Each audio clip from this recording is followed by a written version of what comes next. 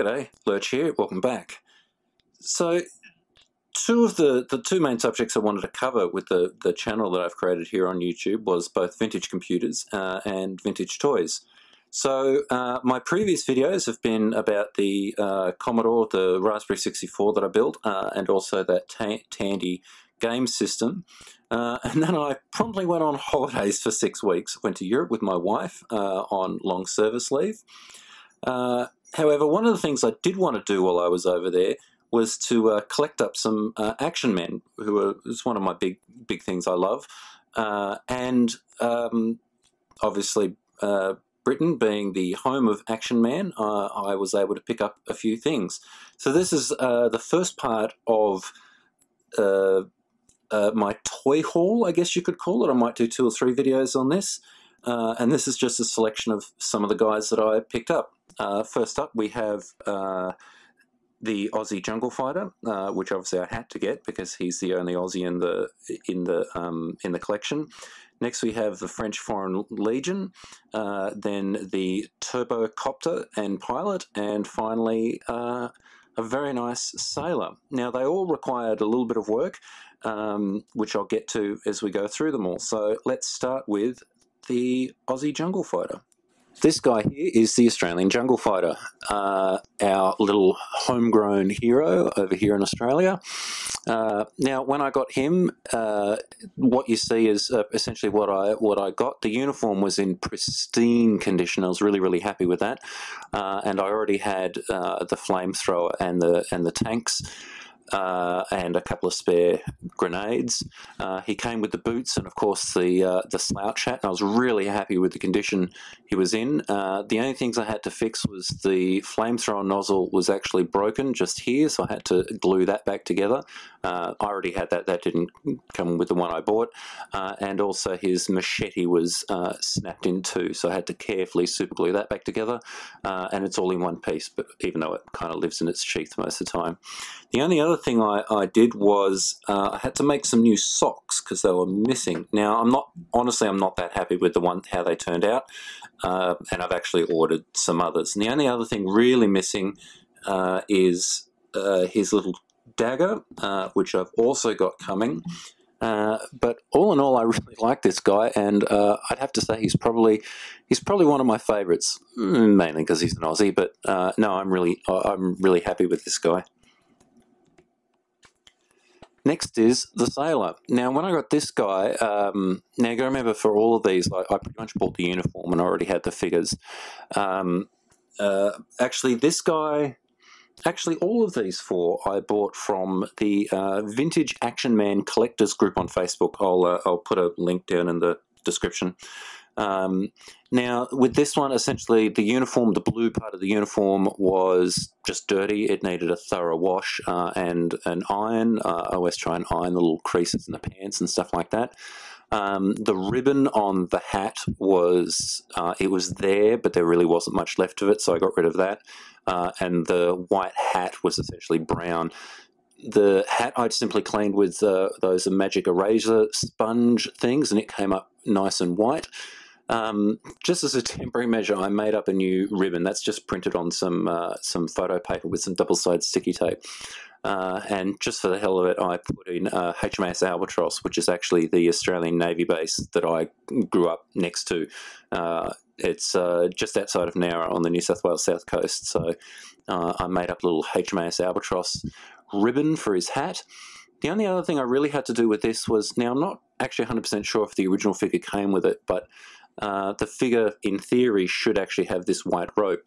Now, I couldn't really find any string or cotton that was really the right scale that suited the size and all the rest of it.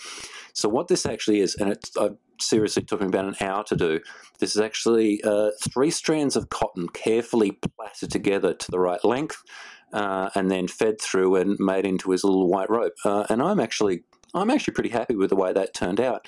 And the rest of the uniform, after a good soak in nappy sand, ended up turning out pretty well. And yeah, I think he looks pretty good. His ribbon's starting to come off already. Made the little bow for the side. But yeah, I still haven't gotten the the collar to sit right, but according to a few people I've spoken to, that's not exactly a hard, it's pretty difficult to actually get to sit right, but I'll play around with it again. But yeah, so that is my Sailor. Next is the Turbocopter and Pilot. These were two separate purchases. The Turbo, both of them need a little bit of work. The Turbocopter needed new straps, which are just simply made out of elastic, and the loops all hand sewn in. I'm not a big fan of having to hand sew elastic. It's a bit fiddly, but they're all now sewn into place. If I carefully move his arm out of the way, so that's all sewn in there. And other than that, the actual copter was in pretty good nick, and it all still works and everything. These are pretty reliable. You don't see these break too often. The actual blades do break. I actually have a broken one here. I've got the bit for it. I may fix it, but I've got that one, so it's not a huge deal. The actual figure and uniform, the uniform had its usual little tears and so forth. I mean, these things are 30, 40 years old now. So it was, all in all, it was in pretty good nick. Some of the little bits still need sewing up. The main work for the figure actually was in the helmet. So let me pull the helmet off and I'll show you what I did there. So this is the helmet. When I got it, was pretty much complete except for the visor. It had no visor, and it was in pretty good nick. I had the visor bit, the actual green bit, on another helmet in my parts bin, but it was actually, someone had taken, because obviously they'd snapped the strap, and someone had actually glued it to the front here, and it was a mess. It was not very well done, and there was bits of glue everywhere, and it was a bit average. So what I did is I carefully removed it from the other helmet. If you actually look close, you can see may still see remnants of bits of glue and stuff in there. And there was a crack in it as well. So I managed to remove it and clean it up as best I could, but then I needed to make a strap, and I realized that the width of the strap, and that's the width that it should be, is the exact same width as some zip ties I had. So I cut the zip tie to length and very carefully drilled some little holes in the side here.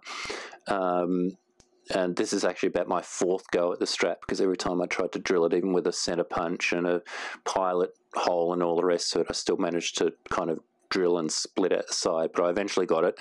And then it's just some small screws, some tiny little self-tapper screws that went in there. They still need to be painted black, and then simply glued this on the front.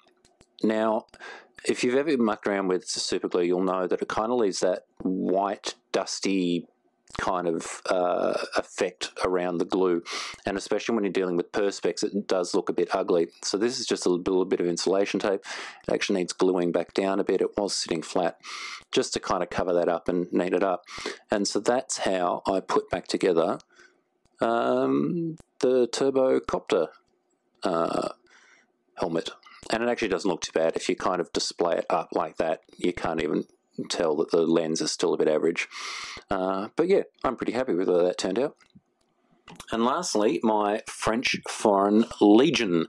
I've got most of this guy. I'm still missing his rifle, but I bought the uniform as a set off Facebook. Of all the uniforms I bought over the last couple of months, this is probably the most disappointing one. All the undergarments, so he's actually got a white shirt underneath and the white pants and the hat and everything, were actually really good condition and bright white. I mean, I still gave him a wash and an iron, but they were in great nick. But the coat was a bit on the average side. I think I actually threw it out. I don't have it anymore to show you. But it was... Now, I know that there's two variations of this. There's this dark one and there's a lighter one, but the coat I had was actually the dark one, faded so badly it looked like the light one. And it was also filthy dirty. So I put it in just to simply soak in some nappy sand, like I do with most of the stuff. And literally all the seams fell apart. I pulled it out, hung it up to dry, just drip dry in the shade, and all the not the seams that like hold the back together or anything like that, but all the edging seams, so all the ones that run down here, all the way around the collar, all that kind of stuff, completely disintegrated. And I started trying to sew them back up with a simple blanket stitch the whole way around, and it looked terrible. And I was so disappointed because I was so looking forward to getting this guy up and displayed in my room here at home. And the coat was just trash. Luckily, a local Action Man collector, Bill, who's a mate of mine, had a spare one of these, so I only picked this up a couple of days ago, and I was able to finally put together my French Foreign Legion, and I think he's a really good guy. I think a really good looking figure. I love the hat with the bit at the back. He's got all his webbing, he's got his little sword and his pouches and so forth. So like I said, all I'm really missing now is his rifle and bayonet, and I hope to pick that up soon. And yeah, that is the French Foreign Legion, and he goes really well with the rest of my guys. I like it. And that's the first lot of Action Men that I picked up while I was overseas. I picked up a bunch of other stuff, which I'll which I'll do in other videos. And if you want to see more, please comment down below and give it a like and so forth. And thanks for watching.